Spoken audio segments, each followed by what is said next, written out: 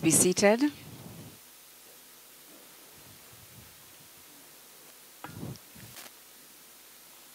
This evening, we are proud to have as moderator an alumnus of Sir Arthur Lewis Community College.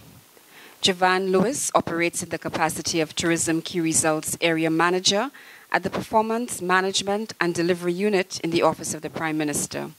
He was a recipient of the Arthur Lewis Undergraduate Award and a 2018 graduate of the University of the West Indies Cavell campus, where he completed his BSc studies for a double major in Management and Economics.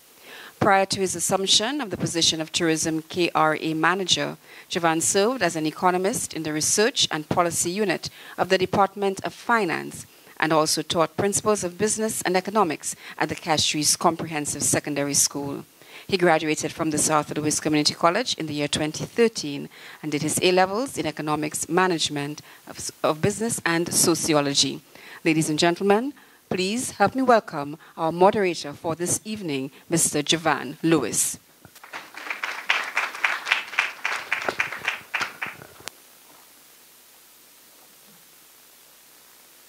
His Excellency, Mr. Cyril Errol Charles, Acting Governor General of St. Lucia, Dame Paulette Louisy, Governor General Emerita and Chairperson of the Nobel Laureate Festival Committee, Honorable Joachim Henry, Minister of Equity, Social Justice and Empowerment, and Parliamentary Representative for Castries Southeast, Her Excellency Dr. June Soomer, Chairperson of the Open Campus Council of the University of the West Indies, our esteemed lecturer,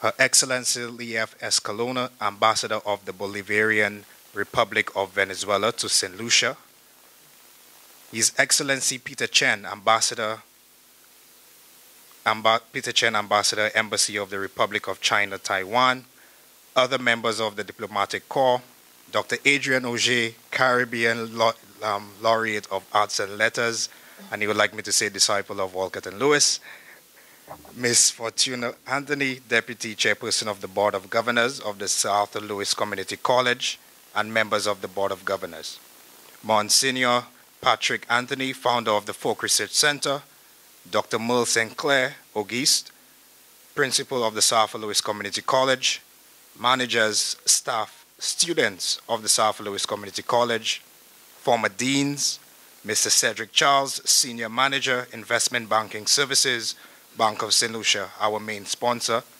Mrs. Soraya Best Joseph, Divisional Head Marketing and Communications, Marcy Stores, members of the National Nobel Laureate Festival Committee, Honorable Justice Gregory Regis, retired judge, the Kiwanis Club, specially invited guests, ladies and gentlemen, our online audience, good evening. Allow me to welcome you to the Sir Arthur Lewis Memorial Lecture, and let me first acknowledge that this is the 30th anniversary of the Nobel Laureate Festival. So congratulations to the National Nobel Laureate Festival Committee and the Sir Arthur Lewis Community College for the role that they play in sustaining the annual celebrations for that period. Another hearty round of applause to them.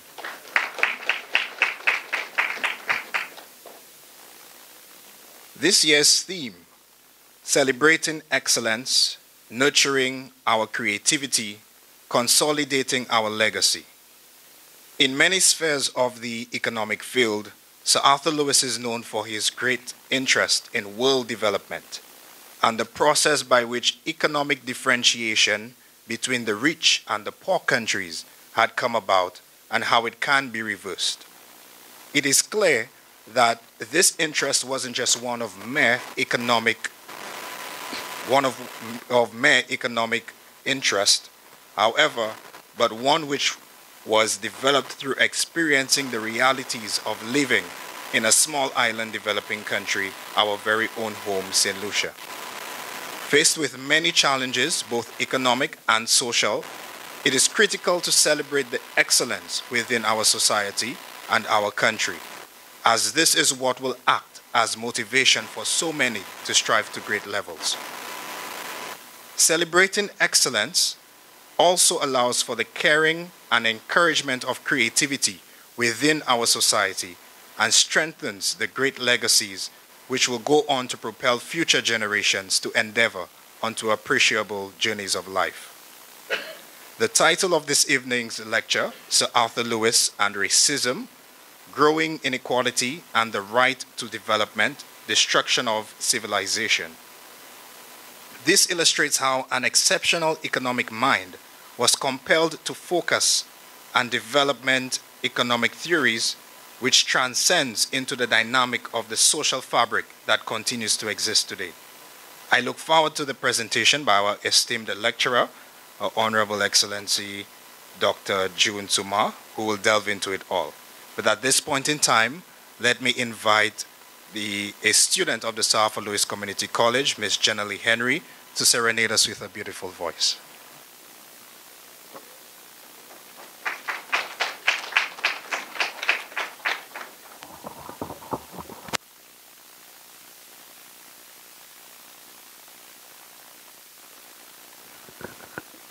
Good evening, everyone.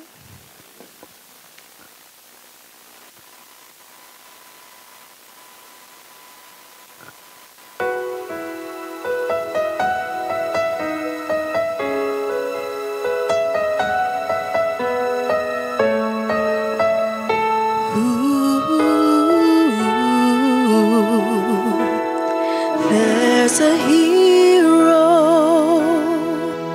if you look inside your heart. You don't have to be afraid of what you are. There's an answer if you reach into your soul, and the sorrow that you know will melt away. And then a hero comes along with the strength to carry, and you cast your fears aside, and you know you can survive. So when you feel like hope is gone, look inside you and be strong, and you finally see the truth that a hero lies in you.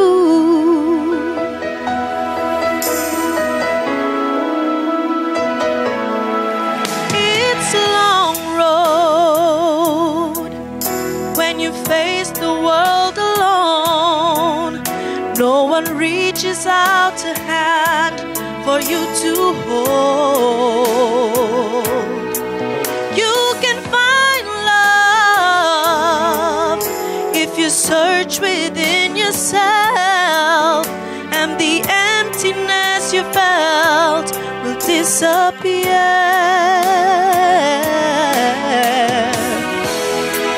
And then a hero comes along with the strength to carry on, and you cast your fears aside, and you know you can survive.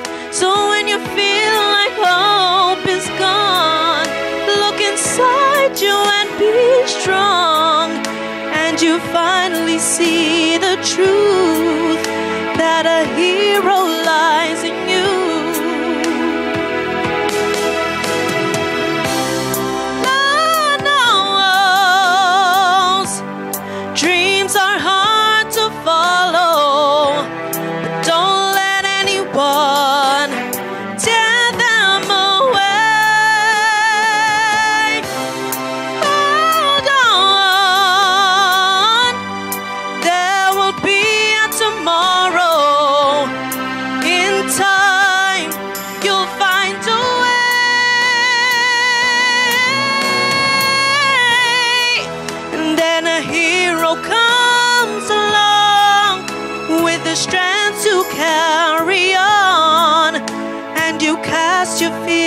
Aside, and you know you can survive. So when you feel like hope is gone, look inside you and be strong, and you finally see the truth that a hero lies in you.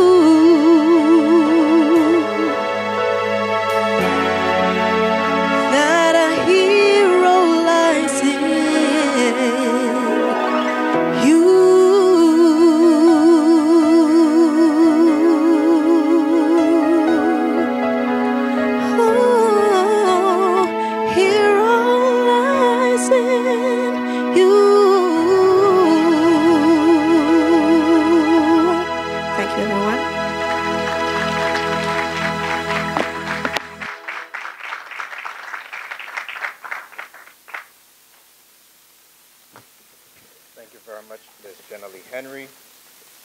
just like the theme states, we need to definitely nurture creativity, and what a talent we have on our hands. I guess the South Louis Community College will take great care of us.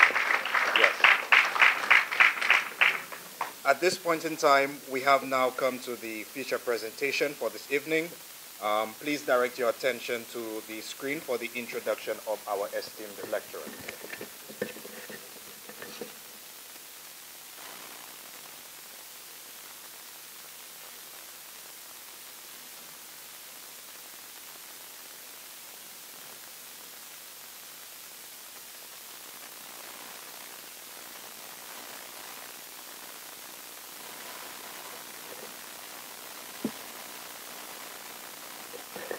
Can I be heard now? That is right. So I have to say all of that back. All right, so at this point in time, we come here and we have now our feature presentation for this evening. So I will please direct your attention to the screen for the introduction of our esteemed lecturer. Thank you.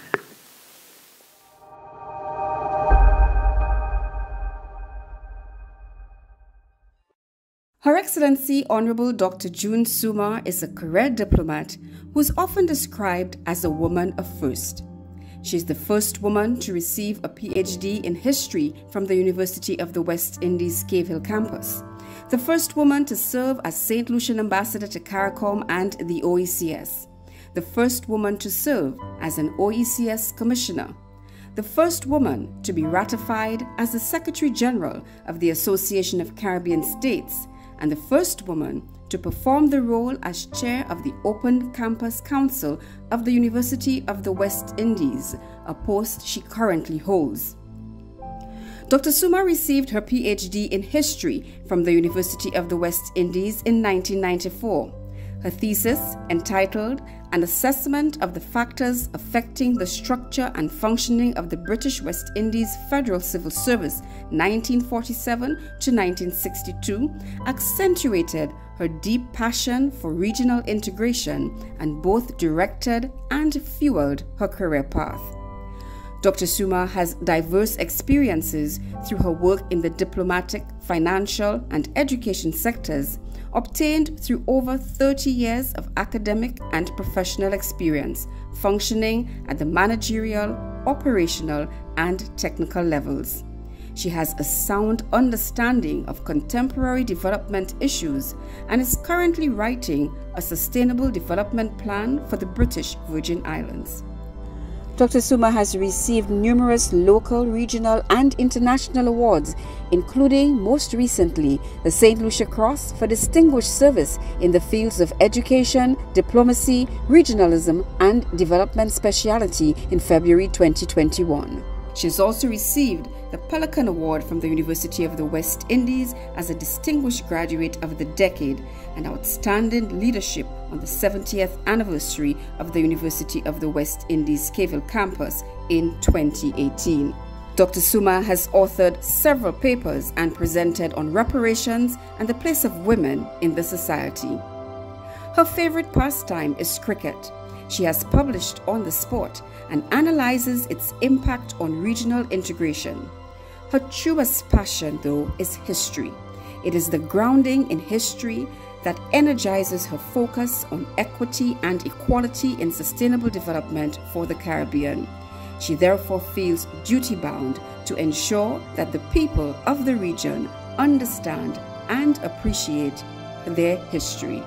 Ladies and gentlemen, Her Excellency Honorable Dr. June Soomer.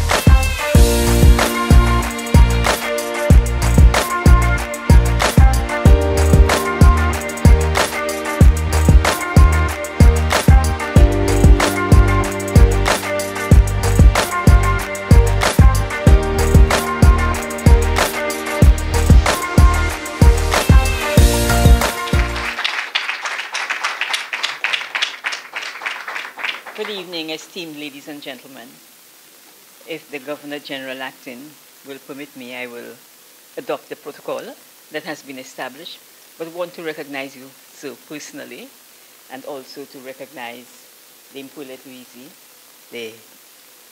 Can you hear me? Yes. All right. Governor General Emerita, esteemed ladies and gentlemen, including my family, that came to support my support system. I have my own crew. Thank you very much for being here.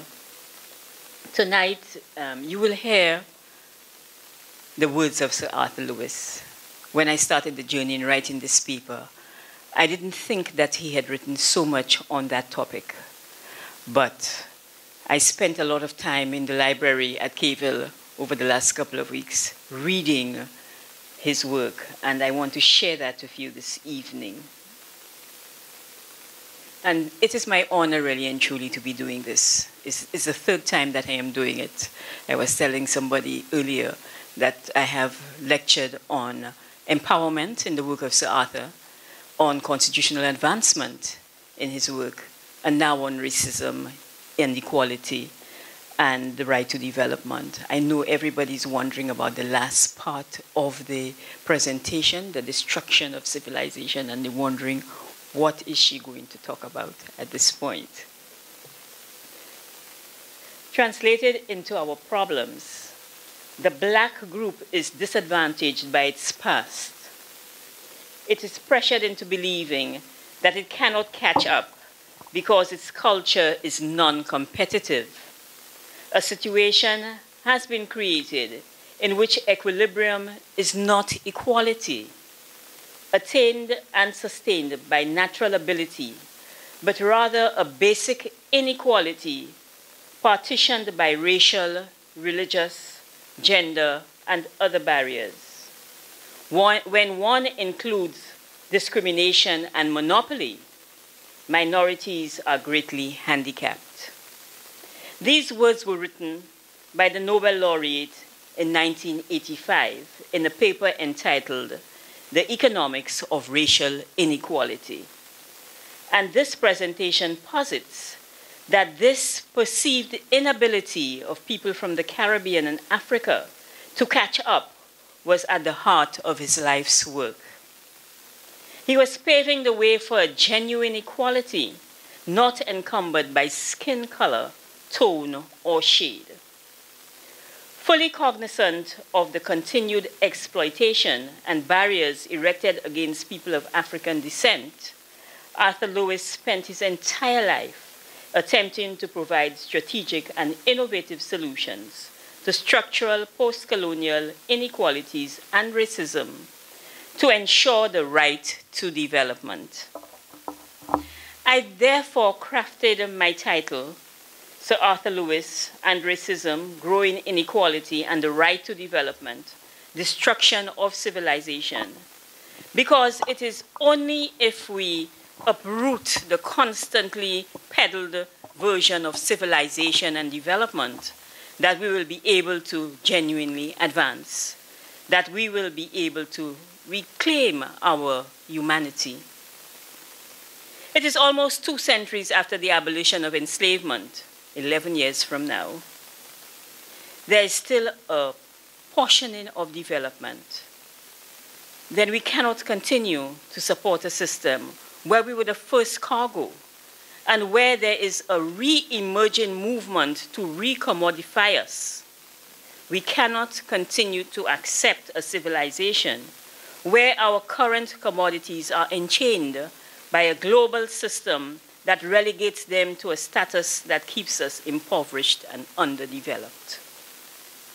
We cannot continue to accept a civilization which tells us that all other races are entitled to payment for their oppression, but that we are not human enough to merit the same treatment. That we must accept hollow, empty apologies and not ask for the understanding and the back pay of our forefathers. That we accept the status quo and fit our lives in its stead. This is the reason I wanted to speak about the right to development, and not necessarily the development advocated by the current UN and global configurations. We are not asking for simple reform. We want fundamental change. As we also celebrate this month the 1804 victory of the Haitian Revolution, almost 222 years ago, I affirm, like Toussaint Louverture, declared in a letter to the French General Assembly, and I quote, "For too long we have borne your chains without thinking of shaking them off. But any authority which is not founded on virtue and humanity, and which only tends to subject one's fellow man to slavery, must come to an end, and that end is yours."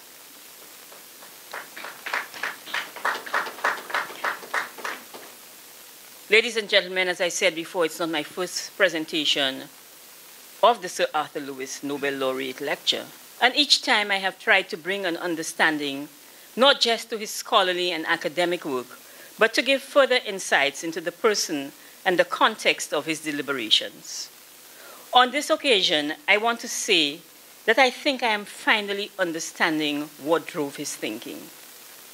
No, I am not an economist, as you will hear, and so you will hear nothing about models of development or dual economies or variance.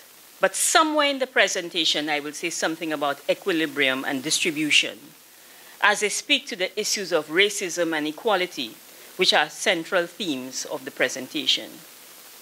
Really, I want to deepen your understanding of an innovative and forward-thinking, yet rational mind of a social scientist, a quiet revolutionary, and hope that I am invited back in a few years because his complexities can never be explored in our brief encounter tonight. Fundamentally, Sir Arthur Lewis was so much more than an economist. By relegating this multi-dimensional intellect to being only an economist, and I am not apologizing to the economists in the room, we have denied him accessibility. I hope that you can access the mind of this brilliant solution son. Arthur Lewis spent his entire life attempting to provide strategic and innovative solutions to structural post-colonial inequalities and racism to ensure the right to development. In a previous presentation entitled Regional Integration and Constitutional Reform, Perspectives of Sir Arthur Lewis, I posited that he, and I quote, argued against the dominance of the white land-owning planter class over the landless laborers, as it reduced the sense of dignity and independence of those workers, unquote. Further, that the racist civilizing of the newly freed black population did not engender equitable societies. In 1980, Lewis inquired, quote, "Why do the people with the power use it against the ones without power?" Unquote. He replied, you know, it's a good thing when you have a conversation with yourself, when you're an intelligent person. He replied, "On economic grounds, the sensible thing to do is to invest in the poor, not to kill them. We have always assumed that it would pay the rich to exploit the poor. We've always assumed that slavery paid. I'm sorry, but slavery doesn't pay." Instead, he viewed both racism and inequalities and their systematic exploitation as an assault on human rights, and urged that those who saw it, quote, should talk about it. So I'm speaking tonight. In his lecture entitled Sir Arthur Lewis, in his lecture entitled Sir Arthur Lewis and Development Economics, 50 Years On, Gerald M. Meyer states that Lewis concluded that the problem with development was we failed to do enough to improve the conditions of the poor. He added that Lewis contended, "We know pretty well, but not completely, what needs to be done to eliminate absolute poverty.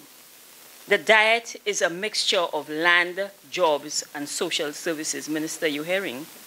What lacks is the will of governments to proceed. The development economist was clear that, and I quote, "It is as important to expand social services as it is to produce more commodities. Neither has priority over each other," unquote. He would reiterate in 1967 in his paper on planning public expenditure that, and I quote, "commodities and services have no advantage over each other. Both yield utility." Yet we continue to see the provision of these services as a drain on the public purse, rather than a means of raising the dignity of citizens of the region. 6 years after he wrote about power and poverty, in 1986, the United Nations, in Resolution 41-128, announced the Declaration on the Right to Development, and considered in its preamble that, and I quote, "situations such as those resulting from colonialism, neo-colonialism, apartheid, all forms of racism and racial discrimination, foreign domination and occupation, aggression and threats against national sovereignty, national unity and territorial integrity, and threats of war contribute to the establishment of circumstances unfavorable to the development of a great part of mankind." You can see ourselves somewhere there, right? Arthur Lewis and a crowd of Caribbean and African intellectuals had already articulated these centuries of systematic oppression were designed to forever keep us subjugated. Ladies and gentlemen, the occupation of Africa must end for us to build our civilization.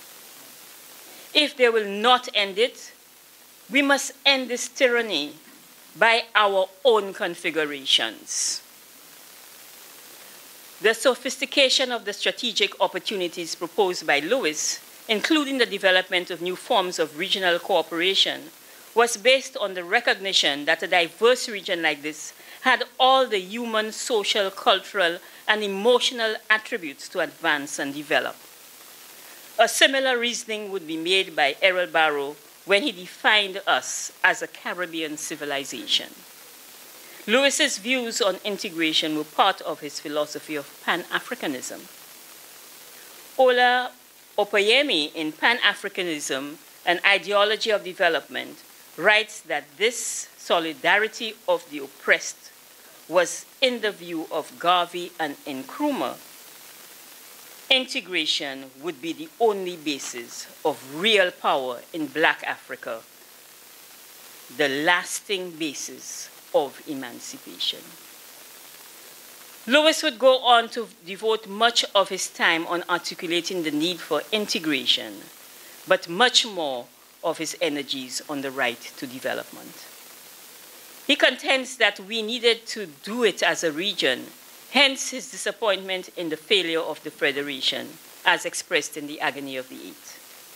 As a regional integrationist, my own view is that we had to break down the colonial template of federation before we could rebuild our own unity. This presentation proposes that to address and narrow the inequalities, the Caribbean construct must refrain from defining its relationship only by collaboration on technical and developmental projects, but must reflect a manifestation of a much deeper connection based on human rights of the Caribbean man and woman.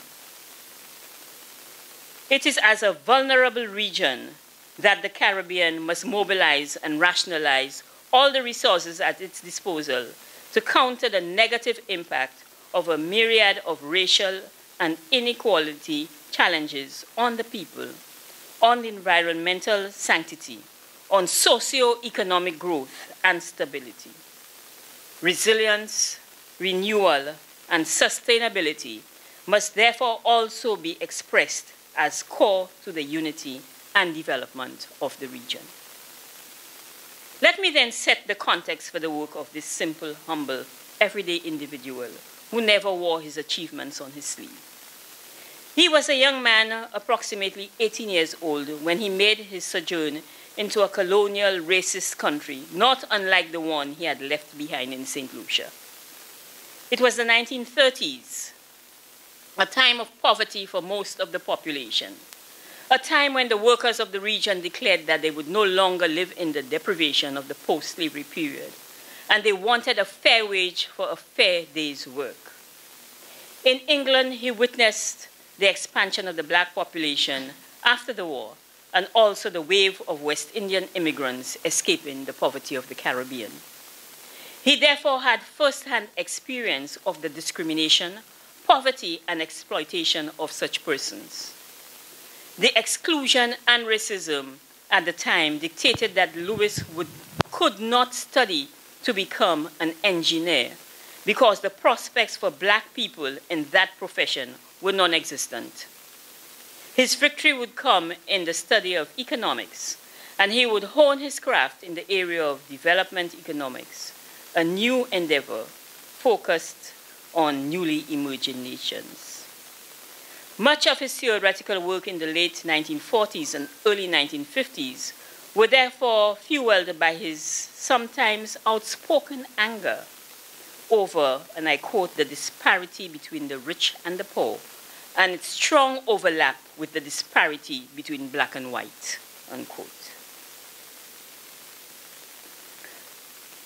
Mosley and Ingram write that in the midst of constructing the model, he was at the same time campaigning to improve living standards and attack racial discrimination amongst the Afro-Caribbean community of the city of Manchester, where he worked. Throughout the paper, they pointed out how Lewis used his influence at the colonial office to try to improve the lives of immigrants, whether it was through the establishment of community centers that would assist with further education, assisting them with the partner or the susu. You all know susu, right? Lewis took it to Manchester. And in an attempt to save money and get the down payment for homes, or working with friendly societies, such as the Negro Association, the Colored Seamen and Industrial League, the Igbo Union, the Gold Coast Brotherhood, the Crow Friendly Society, the West Indian Friendly Society, and the African Students Union. He understood the exclusion he would write about when he later examined the situation of African Americans and offered practical solutions fitting for the time, even when he was criticized for not going far enough. It would inform his understanding of the role of industrialization for developing countries. Understanding that the only way to deal with the poverty that plagued these countries and crippled the agricultural sector, causing high rates of unemployment, could only be addressed by the value added that industrialization would bring. The colonial government never saw industrialization as part of our development plan. According to EBA censor on Lewis's theory of growth and development, Lewis was critical of colonial governments between 1880 to 1913 and names them as poor or mediocre. He states that, and I quote, none were good in the sense of giving high priority to development. Today, they destroy all our attempts at diversification. We are perpetually on white lists that insist on telling us that we are corrupt and can only manage financial services under the table, as if corruption has a black face. Yet you see what is happening in their countries where no penalties are applied. We are defining the global market as only primary producers. I am tempted to say like Bob Marley, total destruction, the only solution.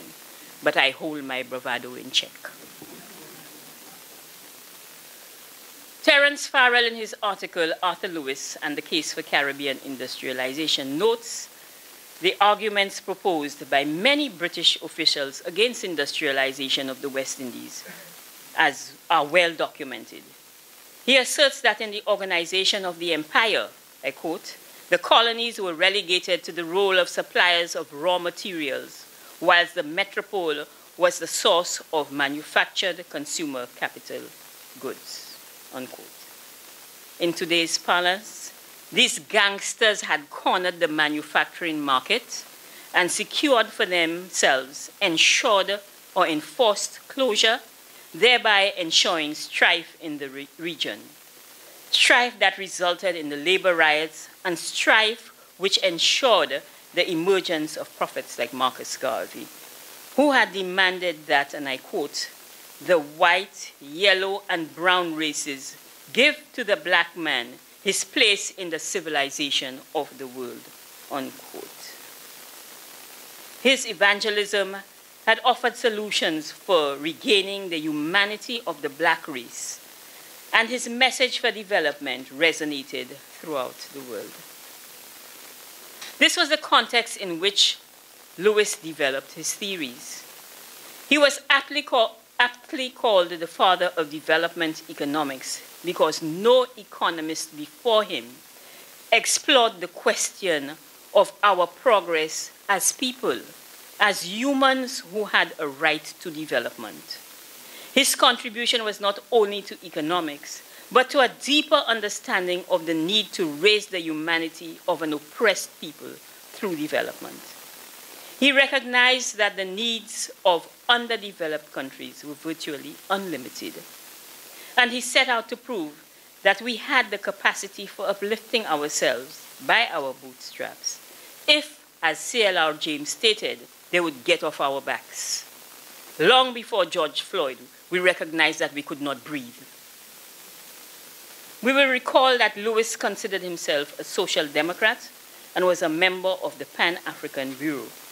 When Ghana became independent in 1957, the government made Lewis its first economic advisor, and he helped to draw up the first 5-year development plan as advisor to President Kwame Nkrumah.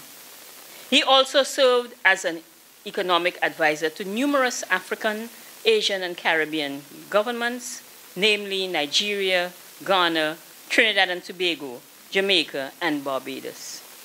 Like most early Pan-Africanists, Lewis embraced the two philosophies of liberation and integration. Yet, even as an anti-imperialist, his recommended solutions were realistic and empirical. According to Tete Coffey, Lewis made his contribution by ensuring that there was, and I quote, programming development strategies in the colonial and post-colonial eras. With regard to the criticism from the New World Group that his strategies did not go far enough, Coffey noted that, I quote, ours, and Coffey was part of the New World Group, ours, however, would have been an unrealistic strategy under the colonial setting. Lewis's strategy of colonial industrialization was based more on empirical and rational considerations than on the theory of anti-imperialism alone.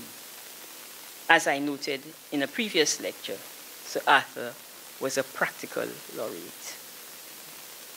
As a development economist, he dedicated much time to thinking of ways in which development could be secured by the population of those former colonies. He considered that, I quote, economic growth creates disturbing tensions in the society, which can be resolved only if the increased output is used to secure more equitable distribution, unquote. I used to have that argument with my brother all the time. He's an economist.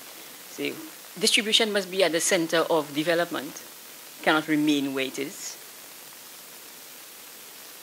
He was advocating for an active closing of the gap between the rich and the poor. Ladies and gentlemen, trickle down does not work. Stiglitz refers to it as an old myth.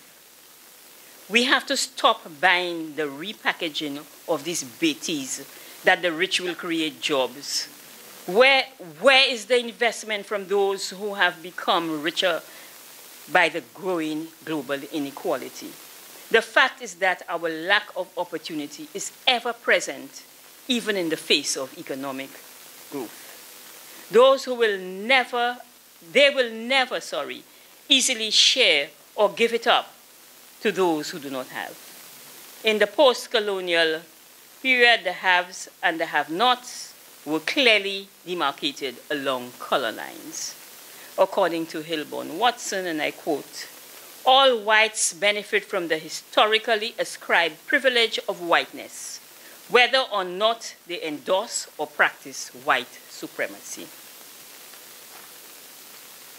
Although Lewis may not have articulated it in the same manner, he made it clear, I quote, "The interest of creating a healthy society with tensions and injustices moderated and limited requires that welfare be given equal priority with growth right from the beginning."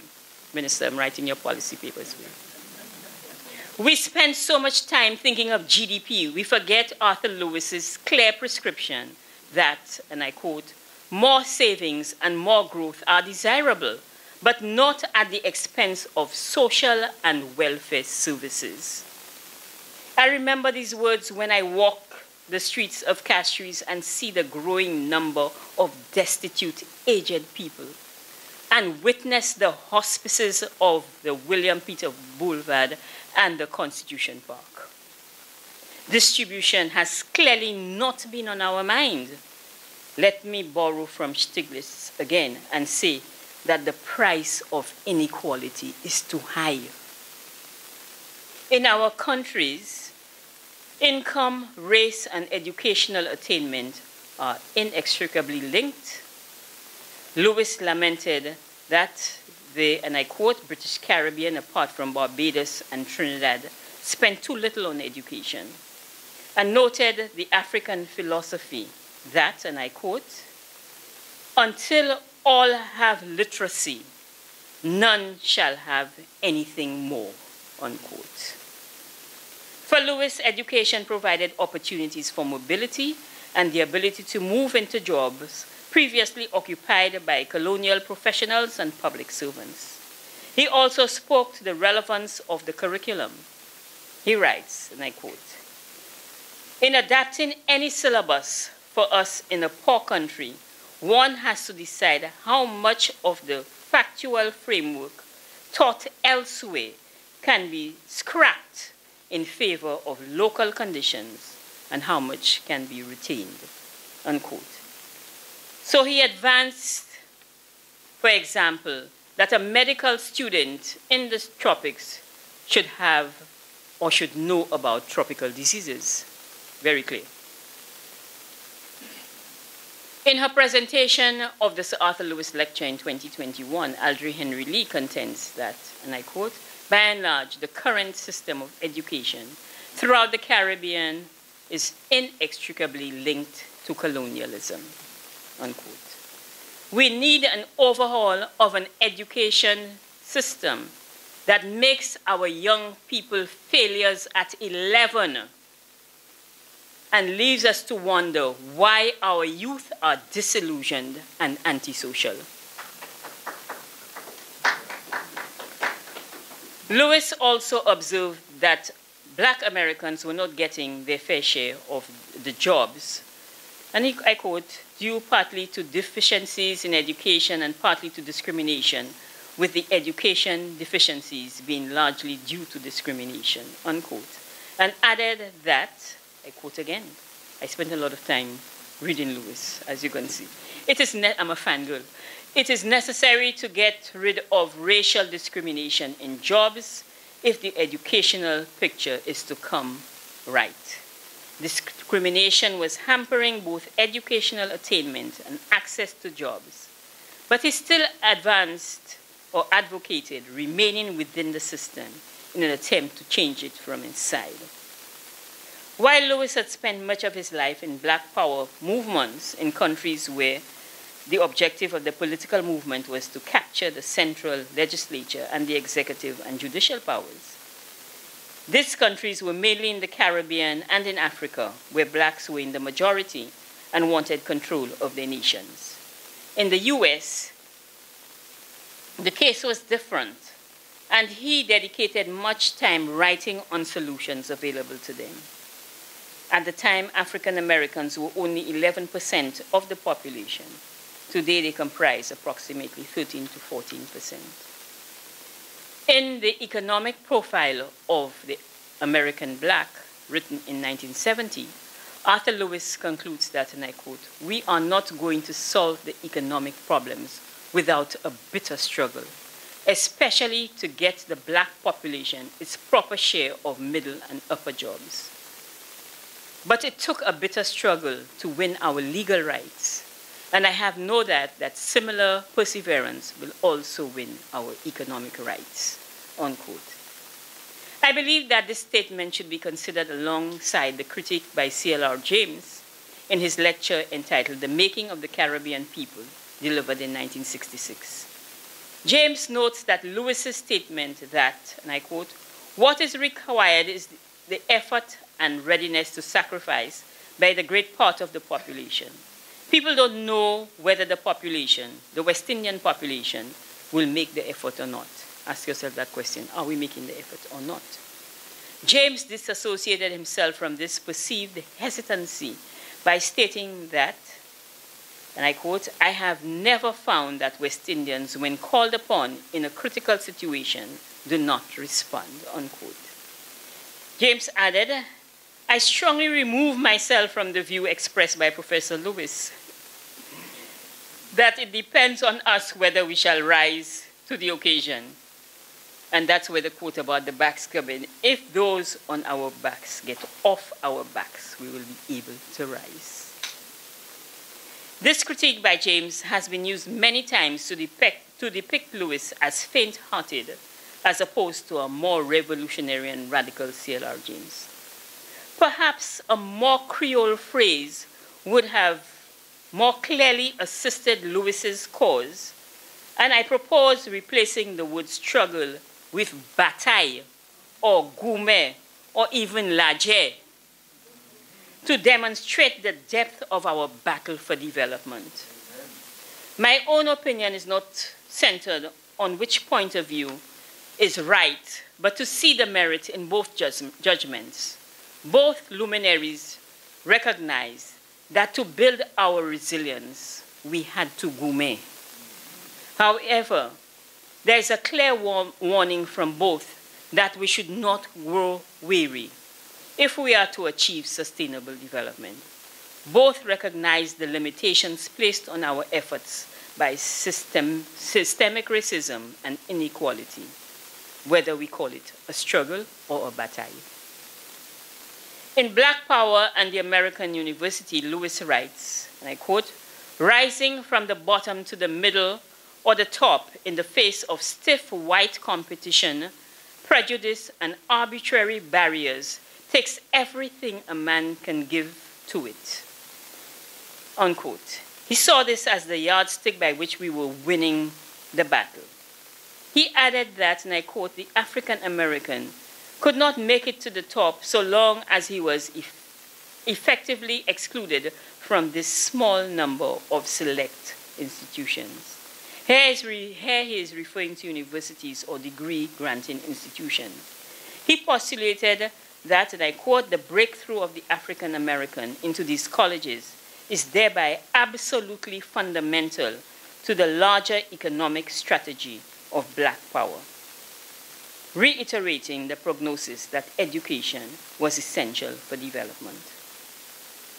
He encouraged African Americans to strive to get to the top in the white universities and to do the subjects that would get them into top professions, recognizing that this is not just a matter of schooling. The barriers of prejudice which keep us off the ladder still have to be broken down. Stressing that, and I quote, "We need to raise our own sights to recognize that there are more opportunities than there were and to take every opportunity that is offered," unquote. He did not agree that African Americans should only go to black colleges, as he saw the integration in universities as assisting in reducing the tension between the races. At the height of the Black Power movement, he advocated that, and I quote, if Black Americans are looking to Africa for aspects of culture that will distinguish them from white Americans, let them turn their backs on Spockism and rear their children on African principles, for this is the way to the middle and the top.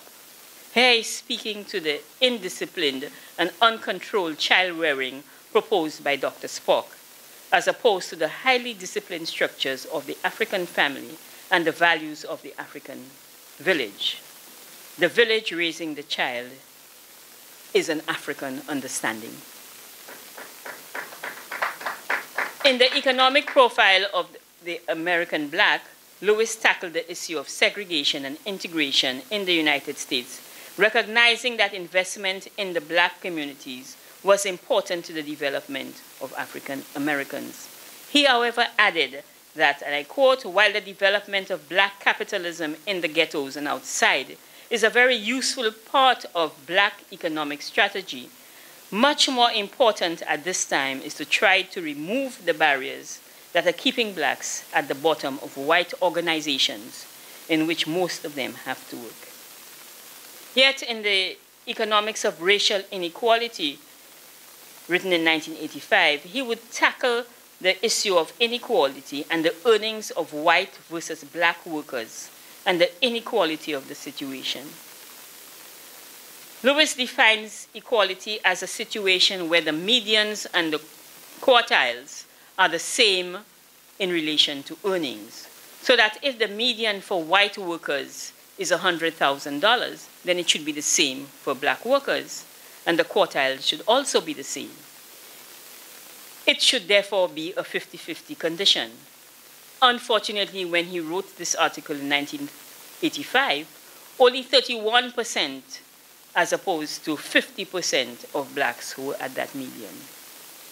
This translated into a deficit of 19%, which further translated into 100 million jobs not being available to the Black man. The gap for Black women was the same, but Lewis concludes that, and I quote, this is mainly because they are women and not primarily because they are Black. But I am not going there tonight. Gender is not my primary focus. I would take off on a tangent and speak about the role of the Black woman in the Black community and the multiplier effect of her earnings, but I am not going there tonight. Just to say, who feels it knows it. The fact is that there is a gap that needed to be addressed, and Lewis notes that how long it takes to dwindle will depend on both the prosperity of the country and, I quote, how rapidly or slowly discrimination is eroded. In a situation compounded by hiring practices and restricted advancement in companies, it is clear that the labor market breeds inequality, and the right to development is therefore stifled by discrimination and the inequality which it perpetuates. Lewis therefore contends that, and I quote, in a race between two groups, the dominant group has the advantage and inequality increases. The majority group will go ahead absolutely, but will fall behind relatively, unquote. Dealing with the need for reparations, Earl would not forgive me if I didn't say that. Lewis raises the question that many have asked. How much? What determines the basis of calculation? By whom? To whom? He proposes, and I quote, the answer to this kind of question are found not in economics, but in law and philosophy. Yet he recognized that, and I quote, grants from the imperial treasury should be accorded if we are to see in the near future any noticeable improvement in the West Indies condition. Lewis also speaks to the issue of affirmative action as part of reparations for the past and to prevent abuses in the future. A way of leveling the playing field. We in the reparations movement are ready to make the legal case. Right, Levy? the right to development and the destruction of civilization. At the end of this year, in December 2023, we will be celebrating the 37th anniversary of the UN General Assembly resolution that I mentioned earlier, 41/128, Declaration on the Right to Development. This human rights instrument recognizes in its preamble that development is a comprehensive economic, social, cultural, and political process which aims at the constant improvement of the well-being of the entire population and of all individuals on the basis of their active, free, and meaningful participation in development and in the fair distribution of benefits resulting therefrom. You all have no idea how happy I am to see the issue of distribution tackled at all levels. Participation is necessary. The removal of exclusion is essential, and distribution is central. According to the Office of the High Commissioner for Human Rights, I quote, "The goal of development is to improve the well-being of every member of society. People are not the how of development, not tools that can be exploited to produce greater wealth for limited elites. They are the why. True development generates greater social justice, not deeper exploitation, and it reduces the towering inequalities which threaten fundamental human rights, in particular of those who are marginalized and poor." While the eloquence of the High Commissioner is beyond reproach, the reality is that, as previously noted, those who have power will never concede it without a fight. We need a destruction of the current power relations, and we need to do that with some urgency. The 1% cannot continue to hold us to ransom. The UN's Secretary General proposes the following elements to be part of the concept of development: the realization of the potential of the human person in harmony with the community should be seen as the central purpose of development. The human person should be regarded as the subject and not the object of the development process. Development requires the satisfaction of both material and non-material basic needs. Respect for human rights is fundamental to the development process. The human person must be able to participate fully in shaping his or own reality. Respect for the principles of equality and non-discrimination is essential, and the achievement of a degree of individual and collective self-reliance must be an integral part of the process. We have had to battle to be considered persons. We in the Caribbean have put human rights on the agenda.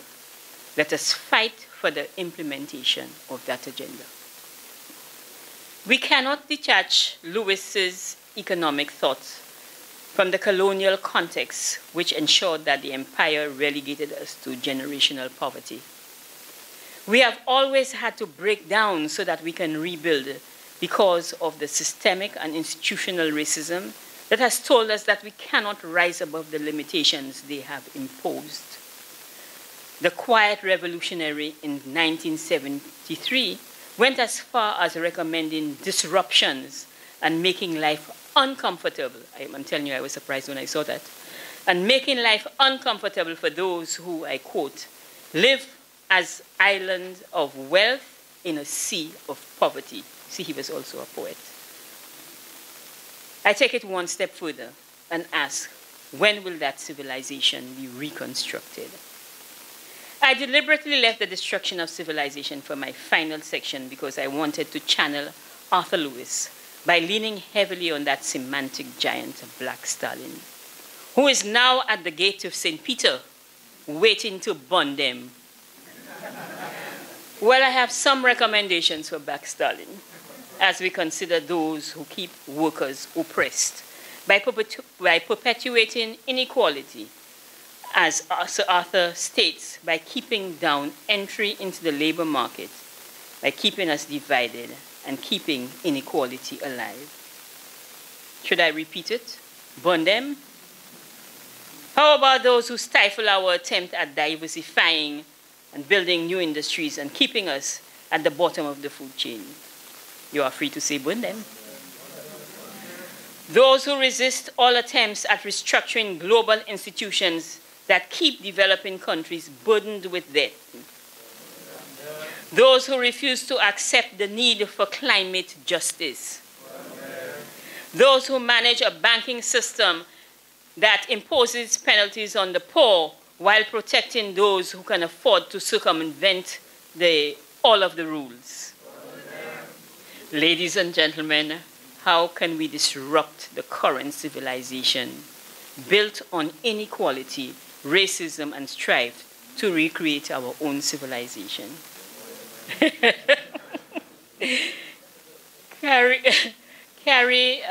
Polanyi Levitt, who delivered the ECCB Sir Arthur Lewis lecture in 2000, states that Sir Arthur, entitled Sir Arthur on the Right to Development, so this is not the first time you're hearing the right to development,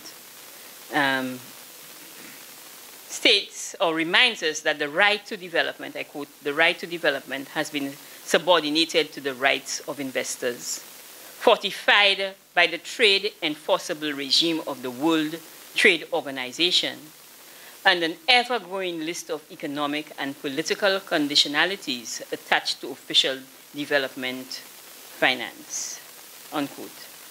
Levitt has been very familiar with Lewis, having met him in 1942 as an undergraduate student, and in that lecture expertly handles the economic side of development. I hope that this presentation tonight adds dimensions to what she noted as, and I quote, gross inequalities, deep cleavages of class and race, and a malfunctioning of a political system. She calls for a reclaiming of the right to development. I posit that we never were supposed to have the right to development because of our history, but like her, I concur with Arthur Lewis that we have everything within us, everything that we need to develop, if only they would get off our backs. Ladies and gentlemen, in closing, let me say, like Robert Tigner in the W. Arthur Lewis papers, I quote, Lewis was not just a scholar. He was a true public intellectual and endeavored to use his training in economic development to support the economies of decolonizing countries, unquote. He held strong views on the lifting up of people from developing countries, but never apart from the world that existed. His views on integration and living in harmony with all races meant he was simply a man of his time, but that did not hinder his anti-imperialist views. He simply wanted racial, social, economic equality and justice. Maybe he was an idealist after all. I thank you.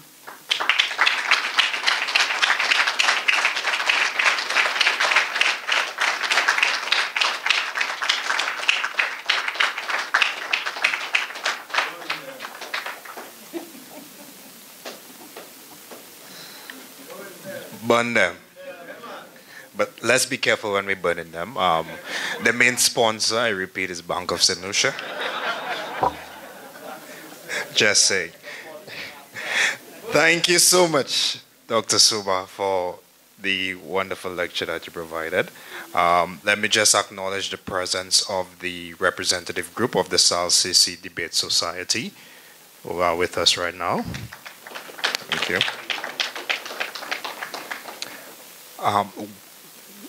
One thing that I do note from that lecture is that Sir Arthur Lewis was a practical laureate, and it really transcends in his work. And of course, a lot of times when we speak of regional integration and any union, we speak about strength in numbers. And one thing that resonates with me is that it is not just strength in numbers, but what builds up that strength. So many times we speak of an economic union and the power of the integration, but however, the fight of human rights, if us as a Caribbean could come together with the fight of human rights and equality, just imagine the integration that we could have across the region. So at this point in time, we will be entertaining questions from the audience and also our viewership online. I will start off with a quick question for our esteemed lecturer. Some persons argue that the distribution of wealth takes place, or it takes precedence over the economic means to ascertain said wealth. How would that wealth be ascertained for you to distribute or redistribute that wealth? So that means that the economic means should take precedence over the distribution of wealth. What would be your response to that? Thank you. Thank you for the question. Can I say that Arthur Lewis didn't see either as taking precedence over the other? He saw them as working hand in hand. One of the things that has always interested me, or one of the questions I've always asked myself, what level of economic growth is necessary to alleviate poverty? There was a time when St. Lucia had 6% economic growth, and there was so much poverty. There is a time, well, these days we're in zero, I think. Zero economic growth. So you can, so as I said, the hospices are growing down on the William Peter Boulevard and so on. So we're not seeing the kind of economic growth because of the kind of development we have pursued. And that is why I'm asking for us to turn it over on its head. It has not served us. It has just reinforced inequalities. So those who have continued to benefit from the system of inequality, and the rest continue to get poor. And then you say to people, lift yourself up by your bootstraps. Well, some people don't even have boots. That's true. You understand? And so like Sir Arthur, I am one of the people who believe there must be some active social welfare program. I don't know why social welfare gets a bad name. I don't know why it gets a bad name. But there are some people who need help. There are some people who need help. I can tell you that I would not be here if it was not for assistance that my mother received when we were growing up. We were all poor. And it took education to bring us to this level. You never heard the name Soomer before that. You know? So it is necessary for us to have active programs that will help people out of their poverty. I know why in the United States it has such a bad name. Because the image is that it is only black people who are on social welfare, and the numbers show the opposite. The opposite. So they're saying, okay, these black people refuse to work, and so they just want to be parasites on the society. Not so. How much harder do we have to work? How much harder? Some of our people have 2, 3, 4, 5 jobs, and they are still poor. How much harder do you want them to work? I am saying there must be a system actively pursued by the government minister to be able to help people to lift themselves out of poverty. You do not, it's not something that will be, that you can sustain forever. The sustainability is a question. But I think that there are other ways that we can do it. We cannot continue in a system that tells us that we must just be primary producers. And I am telling you that is what they want us to be. I now live temporarily, because I want to come home, in the Virgin Islands. And I'm writing the National Sustainable Development Plan. in a country that is still colonial. It is an overseas territory. But it has one of the biggest financial services industries in the world. And there is a little pickaxe that they're chipping away. The British government is chipping away at it because the country should not be developing at the pace that it is developing. It is a colonial black country. We need to get rid of colonialism in the entire region. It is time for us who are independent, and I'm saying this publicly, to help those people who are still overseas territories of colonial countries to reach their level of freedom. Our independence cannot be achieved when there are so many amongst us who are not independent. I'm not holding back my bravado this time. I'm glad that you don't. Thank you so much for that answer. And the dear minister put people first. Yes, he does. At this point in time, we'll take questions from the audience. I see we have one question to the back, please. Hello, good evening. Thank you so much for your presentation. You alluded earlier on to the inequalities in education, and I want you to speak a little bit to that. Because we as an academic institution at Sir Arthur, we always look at the requirements for students to matriculate. And of course, if you don't have mathematics, if you don't have this, if you don't have that, then at your level of education, you can't matriculate into the college. But speak to me a little bit more about the common entrance. Now the name has changed to the CPEA, but it is the same thing. In terms of, at the age of 11, 12, you write this exam, and if you don't do as well as you could have done on the day or the 2 days it is now, and they've changed it slightly to include 40% over the 1 year, et cetera, but the discrimination and the inequalities still exist. So I would like for you to speak a little bit about that and why it is we continue this system which cripples our young people from early. Thank you. Okay, Sir Arthur Lewis believed in standards, and he did not believe in lowering standards for the education system. And so I also agree that we must have standards, but how we set the standards and the context in which we set the standards is very important.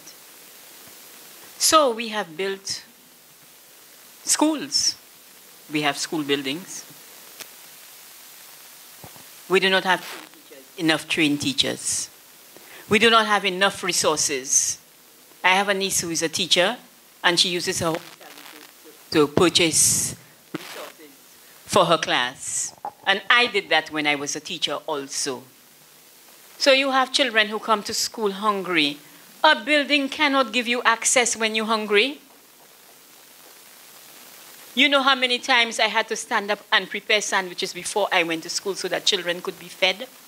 And you expect them to go into an exam and do very well and succeed and move on to a secondary school where there is further refinement. We are creating a situation where you are creaming off some people and everybody else is left behind. We cannot continue to perpetuate inequality in our systems. And I think that it is time for us to look at how we can overhaul our education system, remove, we keep saying we're doing it, we have curriculum reform, etc., etc. But what are we reforming? A tweak here, a tweak there. You know, nobody wants to change it because that is what we are comfortable with. We have to move out of our comfort zone. We have enough secondary schools in St. Lucia for every child to attend secondary school. What we have to do is to think about remedial education differently. We need to think about remedial education differently. So, a child gets to Form 1, and when I was in, when I lived in St. Kitts, I did a presentation once to the teachers about boys and marginalization. And when I did the research, I realized by third form that boys were dropping out of school because they were not interested in the academic subjects that they were being taught. What about bringing the community into the school? So the boys would leave and go by the mechanic to help him to change tires. Why don't you bring the mechanic in to show him, the children, how to change tires or how to change the oil and these things? How come we have why do we have education on the periphery of society? Our education system is not integrated into the society, and so it is irrelevant. It is irrelevant. And so we have to start looking at relevance and what we can do in that regard. So all the businesses in town complain that Sir Arthur Lewis graduates a number of students every year, but they don't have any place for them in their businesses because these children are not ready for work. How are we preparing children for work? Or how are we preparing children to be entrepreneurs and business people? How are we doing that? We continue with a system that is going to continue to fail us. That's how I see it. Those of us who made it because of a number of other reasons. For my mother, education, food and clothes was the only thing she could afford to give you. So for many of us, that's what it was. You know, when parents cannot afford to give you any of these things, how are you going to be successful in a situation like this when there is also a pull? So the education system is pushing them, and there is a pull from all of the unsavory things that we don't want to see in the society. It's more attractive to them because it makes them feel as if they belong. The education system alienates our children. It's okay, thank you very much. Do we have any other questions from the I want to audience? make a comment, if I don't. Go right ahead, sir. I think the problem is in the Soomer family. Thank you. One of the most significant things that I drew from your talk was when you said that you had a problem with your brother in terms of the rationalization or the direction in which development should move, right? And you talk about education. And his education, which is very good from a particular point of view, but he has not been able to relate the education, and you find that among a lot of the economists that we have here, in relation to the social conditions as they exist.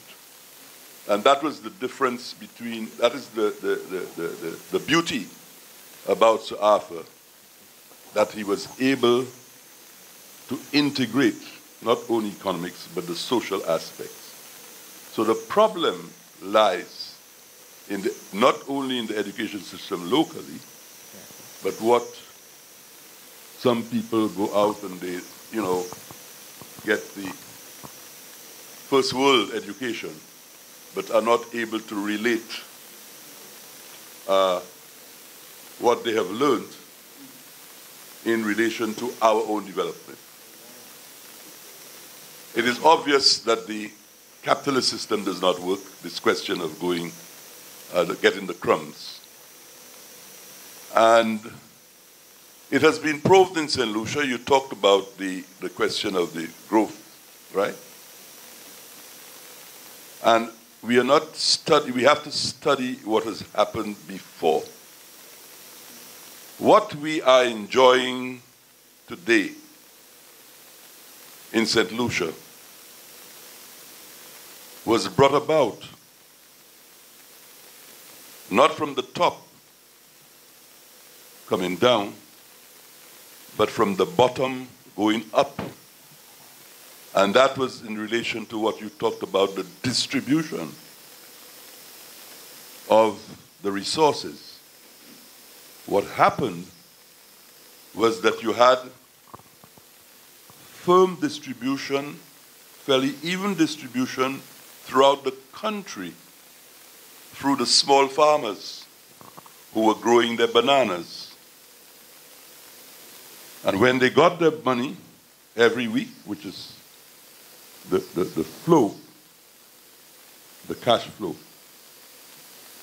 were able to go to the next shop, the village shop, okay? And the village shop, in turn, has to get the goods from the guys in Castries who do the wholesaling, etc. So the money was flowing not from the top down, but what I describe it as capillarity. It was moving up into the society. So it was the bottom small farmers who were contributing significantly to the growth and development of the country. So we have a very good example of what truly happened when you really analyze the situation. It wasn't from the top going down. It was from the bottom going up. And it was reflected in the standard of living. For example, when you go down to Hérisseau, La Pointe, and so on, the quality of the houses, and they were able to educate their children.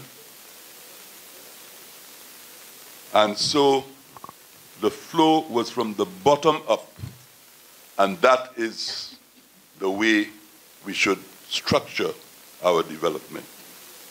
We have that particular lesson to look at and study it carefully and see how you could apply that same principle in relation to the new tourist-oriented industry that we have now, the dominant thing.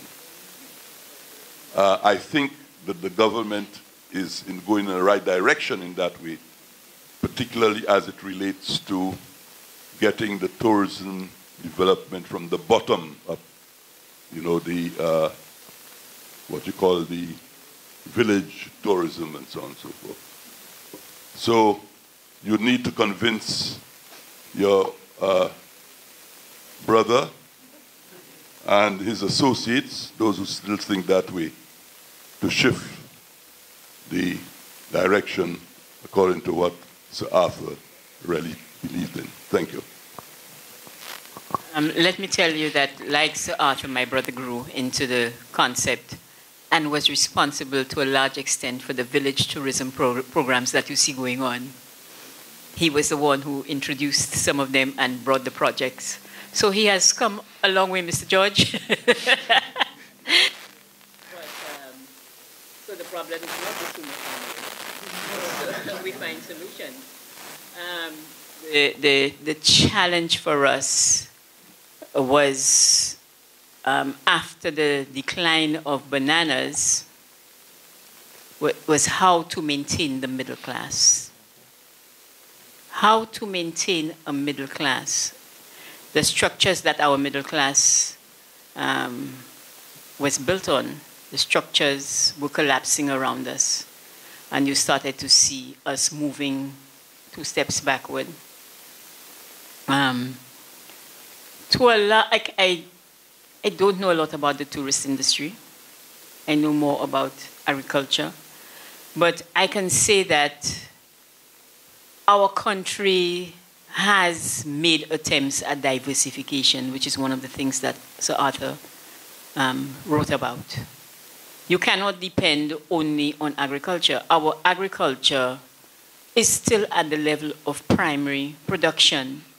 And the value added that people like you had started when you were there in the Ministry of Agriculture, we don't see it anymore. The things that we produced and manufactured, we don't see it anymore. Sometimes not because of our own doing.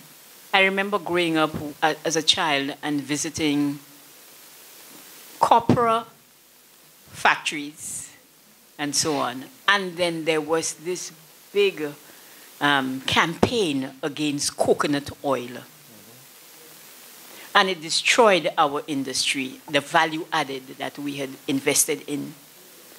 And then all of a sudden, right now, coconut oil is the best thing under the sun. You know? And so I say that to say that our attempts at diversifying, at industrialization, as Arthur Lewis saw it, the value added, has always been dismantled by somebody else. We had started the financial services industry in St. Lucia also. I remember being at the central bank, and St. Lucia was doing very well in financial services. And all of a sudden, you hear nothing about it.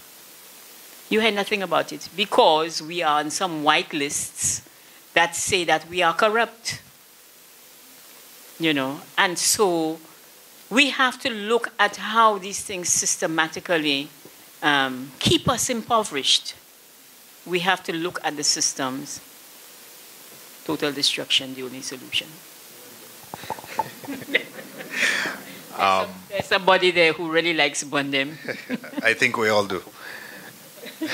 So our next question will come from Dr. Henry. Thank you very much. You know, I wanted to start with the phrase "burn them," because, and perhaps I should say first, thank you very much for a very enlightening presentation.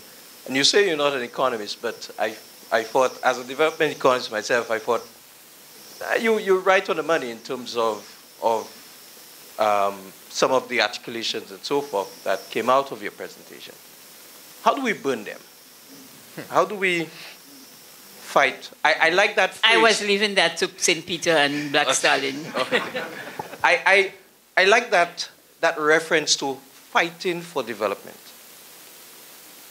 You've had 40 years plus, 4 decades of post-independence, independence experience for us and throughout several of the Caribbean countries.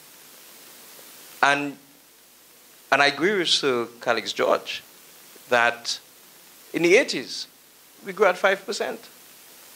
In the 90s, we began slowing down.